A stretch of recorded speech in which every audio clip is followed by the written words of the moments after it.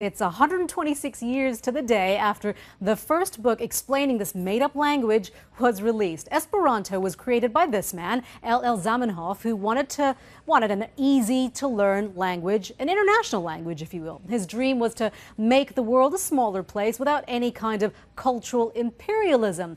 Esperanto USA says thousands of Esperanto books are in print, including both originals and translations. Amazon.com has more than 400 titles on sale. More than 100,000 people speak the language. Famous Esperantists, as they're known, include George Soros, who knew, J.R.R. Tolkien, former UK Prime Minister Harold Wilson, and Jules Verne. Pope John Paul II even delivered some of his speeches in the language, and even Captain Kirk has given it a try. Vi portes vintran, sed mi duvas to me haven la forten. Estas now profundo, e povos fari. That's William Shatner in the 1966 film Incubus, one of the only movies to be shot entirely in Esperanto.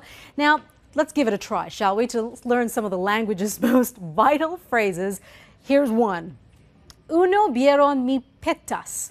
That means one beer, please. Of course, it's a very important phrase. Another one. Kia estas la vetero. That one. How is the weather?